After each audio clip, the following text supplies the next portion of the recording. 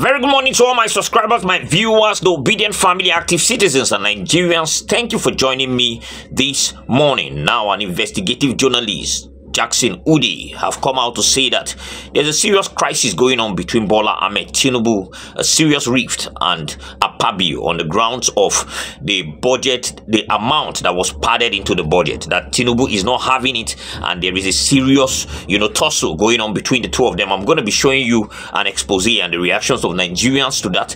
And the truth is that this guy is one person that has been very reliable. His informations are apt. In fact, he was the first person to come out and talk about the death of General Lagbaja, and then that time the military were hiding it, so they didn't want it to come out. Now when he brought it out, they even declared him wanted. I'm actually showing you pictures to that effect, that he was actually trying to thwart democracy and all that.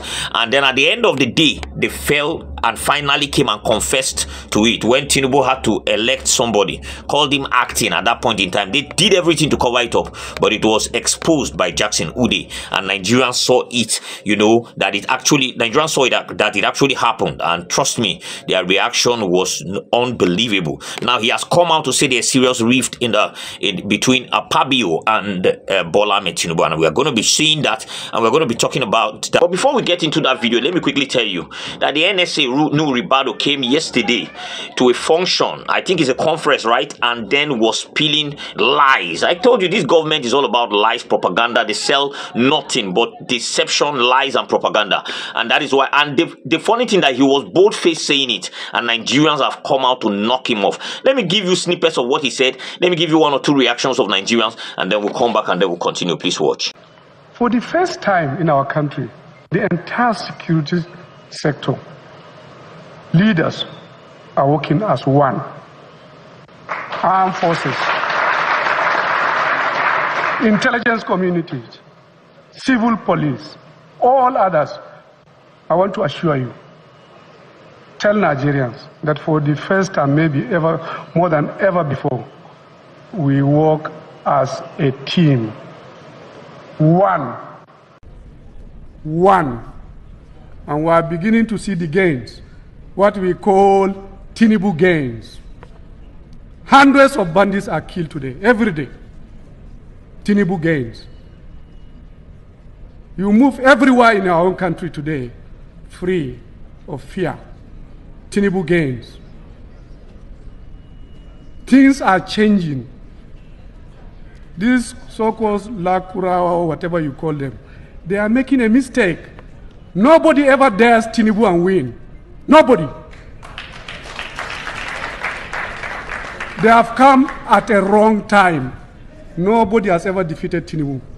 And you are going to be defeated, and we'll kick you out of Nigeria. This is a Nigeria of 2024.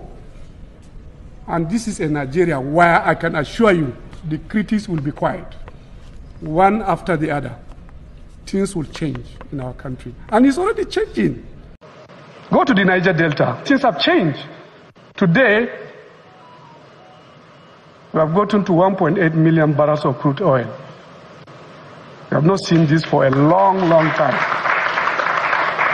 Tinubu gains. Southeast is getting to be at peace with itself and with the rest of our country. The bandits are running left, right. Every single day we are getting people who are surrendering. I was talking with the general. As of today, even right now, we have places where we are receiving surrendered bandits. It's happening every day. And it will happen more. Just wait and see. Critics, we will shut you up. We will do that. Now, I'm just going to take two reactions to what you just heard. Now, Aliyu tweeted, he said, laugh out loud. All these people care about is money and more money. They don't care about people's lives at all. Congratulations, Mr. Nuhu Ribadu, for this achievement. I hope you live forever with all that money. Now, Black Jesus tweeted, he said, I don't know about the others, but the 1.8 million barrels a day and the Southeast getting to be at peace with itself is a big lie from the pit of hell. This just tells you clearly that Nigerians see the reality amidst all the lies and propaganda of these guys in government. Let's continue. I keep asking myself if there is a different Nigeria for these people and our own is different. Although they don't pass through what we are passing through, so automatically they don't know the pains that Nigerians are going to, trust me. So whenever they just come out, they just come to spew rubbish. You come out and say, hey, insecurity have gone in the southeast, in the this one, lies. You come out and say, oh, from now onward, Nigerians will see. Yes, we've been seeing what Tinubu have been doing. He has been dealing with us heavily. So if there is nothing we are about to see that is new, there is nothing that we're about to see that is new. You can listen to him, a man that that came to a conference and is supposed to speak about, okay, tangible things that have been done. You are rigmaroling around things that everybody is seeing the reality that this thing is a lie. Everybody is coming out to say, oh, this thing that you are saying is not true, because people are seeing the insecurities all around. People are seeing the government, the policies not working. People are seeing the economy going down the drain. People are seeing inflation at the highest level. People are seeing the sufferings firsthand, and then you are coming to try to tell them that, oh, the president is working, and trust me, all these things have gone. As if it's another world they live in and there's another world for us. Because even the president himself will always come out and say, oh, I know the pains you are facing. This one is coming to actually, he has taken the job of Ajure Ngilali and what is his name, Bayo Ononuga. That's the newest, Bayo Ononuga in town, trying to deceive gullible. And you can't deceive Nigerians, because I keep saying it, Nigerians are the ones faced with the realities on a daily basis. They are the ones on ground. So no matter what you try to say, no matter how you try to gas, it don't go work, because it don't be like, say, me at the face something firsthand, you want to deceive me, say that thing where at the face, no bien. It don't go work. And that is the case. That's what's actually happening. People are seeing the suffer firsthand. You are trying to come and tell them that, oh, this thing we are doing, it is getting better. Getting better how? When every single day you are seeing it, that the situation is getting worse. And no matter how, they will now try to, convince you. And I'm so glad that finally their camp is, the enemies are receiving it from the receiving end. Their camp is on fire. The truth is that they will fight against themselves because of the level of greed they have. If one greed want to overtake another one, now we say, stop there. Your greed is becoming too much. Let me show you all the revelation of Jackson Ude, and when I come back, we'll wrap this up. Now, according to Jackson Ude, he said Tinubu Akpabio on war path over 687 billion padded into the 2024 budget. He said things appear to be falling apart for President Bola Ahmed Tinubu and Senate President Govt Akpabio over the 687 billion padded into the Nigerian 2024 budget of 27.5 trillion. He said, insider told me that Tinubu is angry that whilst Akpabio told him each of the 109 senators and 306 rep members were getting 3 billion and 1 billion each for their zonal intervention project fund, makes a total of 687 billion padded into the 2024 budget. Only 250 million and 200 million got to the lawmakers. Investigations revealed that bulk of the fund, which should have gone to the lawmakers for zonal intervention projects, were splitted into different agencies to be awarded on contract to Akpabio's friends and cronies. For instance, Senator Asuko Ekpeyong, Chairman Senate Committee on Niger Delta, who is a lackey of Akpabio, used his position to ensure that most of the padded budget funds were rolled into the NDDC budget yet to be passed. More than half of the 1.9 trillion 2024 NDDC budget documented currently in my possession are for projects in Akwa Ibom State, where Akpabio has special interest. The 2024 NDDC budget, which I am currently studying, is one of the most scandalous piece of document I have ever seen. Meanwhile, about 78 senators have indicated interest to support the impeachment of Akpabio. Amongst them are the Southwest Caucus members, who are only waiting for the go-ahead of the president before they can proceed with their plans. Now, you can listen. You've seen the expose, right? Now, let us take comments to this. So I'm actually calling on the president to send 2 bills to the National Assembly. One, the first bill should be the death penalty. I wish that all these crimes are committed in China. And the answer would have been obvious. So we need a death penalty to be sent to the National Assembly as soon as possible. I don't know if they will pass it or not, because most of them are the targets of the bill. Now, ABF Fidelis tweeted, he said, the truth will last, but it will surely come. Small, the truth will manifest. The current Senate president is the most corrupt person, from being a governor, minister, and so many things. Now, who cares to know? Tweeted, he said, Oyibo man, they fear to embezzle billions, but here in Nigeria, na small case. Sleep and wake up the next day, you go hear billions embezzled by so person. What manifesto did they use to create we Nigerian self? I'm telling you, that's a question to really ask. Let's take more tweets. Habibak tweeted, he said, I am glad the truth is unveiling by itself. As they say, there is no honor among thieves. I recall how Senator Ningi blew the alarm of 3 trillion that was padded into the 2025 budget, for which he got suspended for. We all recall that story, and it's really, really bad. Speaking the truth and get suspended for it.